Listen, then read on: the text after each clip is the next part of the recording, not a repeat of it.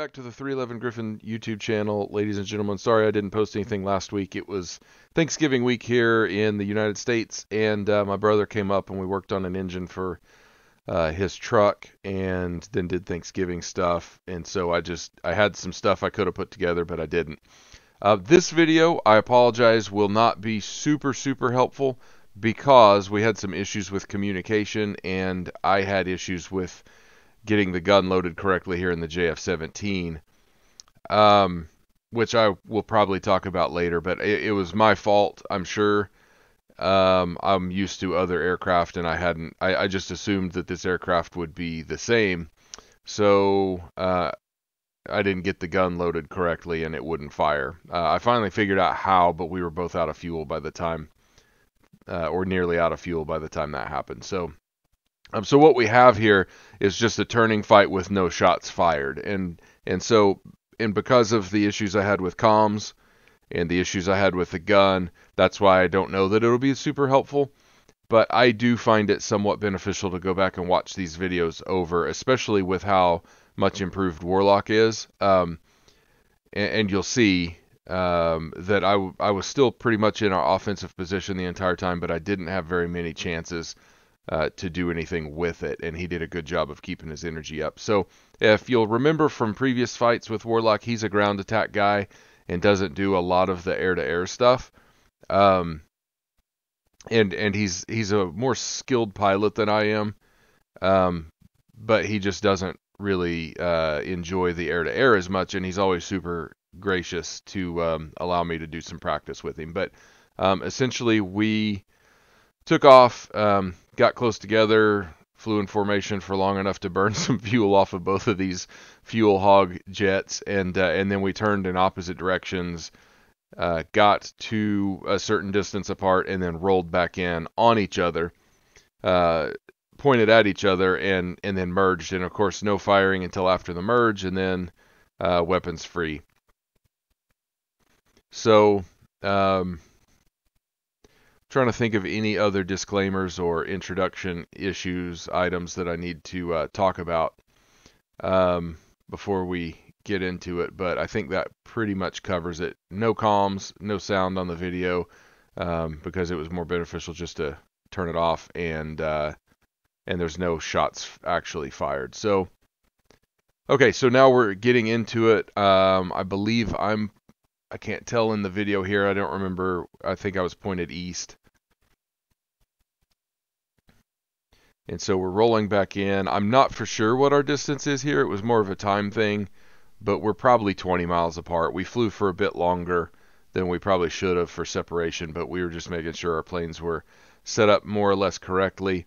I did not get my radar turned on right away, and this is where the comms kicked in. He was telling me that he wasn't seeing me on my RWR, and that kind of helped me realize that, wait, I'm missing something here. This is and luckily, I guess if you fly DCS enough and fly other jets enough, you start learning where to look, even if they're different. So I looked down here on the radar, and like, oh, okay, there we go. It was in standby mode. That's cool. If it wasn't hot started, I wouldn't have even gotten that far. And then I wish that I realized or had known that I needed to do some work with the what I'm going to call the stores management, or the weapons management, to get the gun fully ready. I've selected it and fed it, and my master arm is on, but anyway. So there's the merge, fight is on, and I turned pretty hard here. I'm missing my helmet mounted queuing system, or helmet mounted display. I really wish the JF-17 had one. I think I've said that in a previous video, but I'm so used to it and being able to kind of keep an eye on my speed even when I'm looking over my shoulder. And I'm assuming in the real thing it's less necessary because you can kind of feel the aircraft a bit. But anyway, I'm in a decent position after the turn. Less energy, but geometrically I'm in a better position. So you can see he's really fast. I dip my nose down to try to turn inside, keep my turn inside him without losing too much speed, and you can see the aircraft kind of shaking there. That's when you can tell in the sim, even if you don't have a sim shaker or any feeling whatsoever. You can kind of tell you're low. So I'm still in good position geometrically.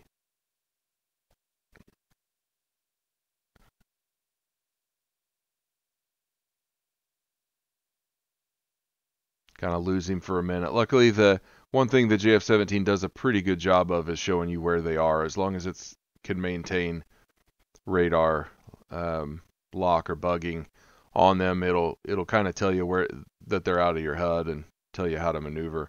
One thing I don't like is when it's pointing all the time whenever you're trying to pull the right amount of lead, and it's saying, hey, like they're that way, they're that way. You're kind of thinking, I know they're that way, I'm pulling lead.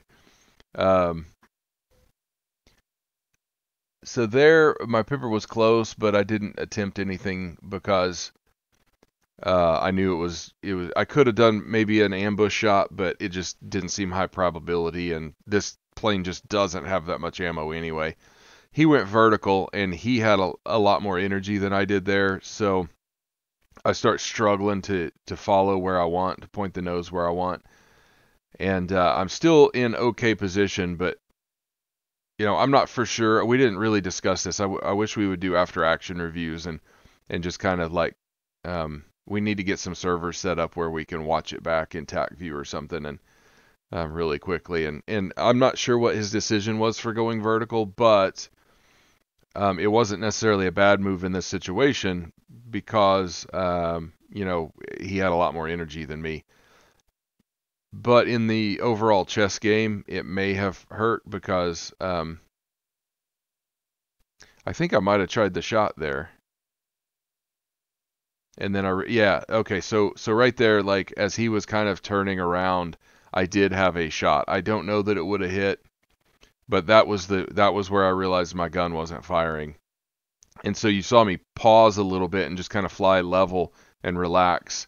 And that was me just like wondering what was up with my gun, and then I decided I better turn it around and follow him some more, and I can at least maneuver for the gun kills, because in actual training they don't shoot each other either.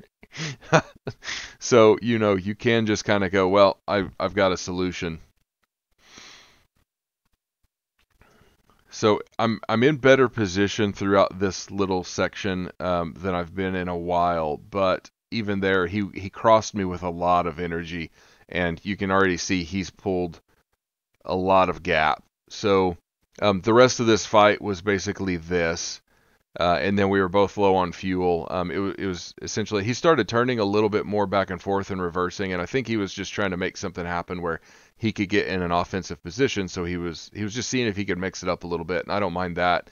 It kind of played into my hands a little bit more, but because he kept his energy up, even though he was turning and doing some reversals, he still kept it up. So right here, it was almost something I could have used, but not quite. And that's probably me just being frustrated with the gun and not making the turns I needed to turn.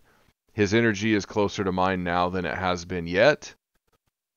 Maybe he's relaxed because he knows my gun isn't working too. I don't know.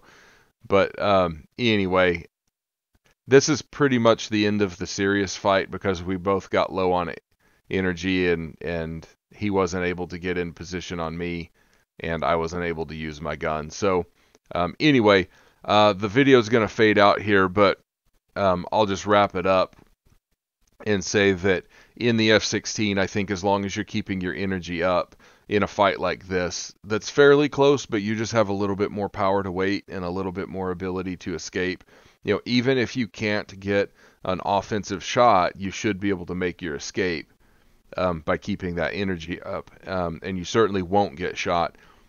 The only problem is that if you want to stay in the fight and you can't get something to happen, you will run out of fuel. Probably first. The JF-17 can run out pretty quickly too. But just don't exchange your energy in the F-16 without intentionality. And I would say that's true for any jet. But in this particular situation, the JF-17 was really able to kind of hang back in the offensive position a little bit easier. And that might be partially because I've done more of the air-to-air stuff. I don't consider myself to be good, but I've just done more of it, and maybe that's why, but I think it also has to do with the JF-17's turning ability.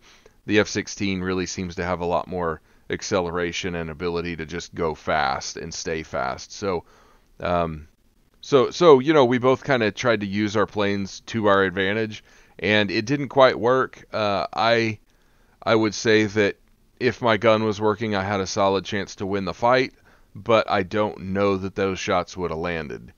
There's a pretty good chance too that I would have missed. So I would have taken the only shots, but I may still not have won the fight. So in the end, this particular fight was a draw, even if my gun was working. I'm going to call it a draw. It would have taken a lucky hit probably. And so props to Warlock. He's doing a much better job of keeping his energy up, and that really works in the F-16.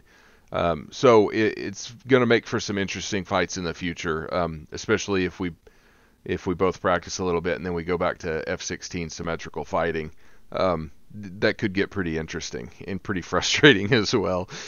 So, sorry for the less than helpful video, but I hope that you guys got something out of it. I did, and just watching it back, so I think it's beneficial. And with that, I will sign off. Happy flying. Thank you for watching.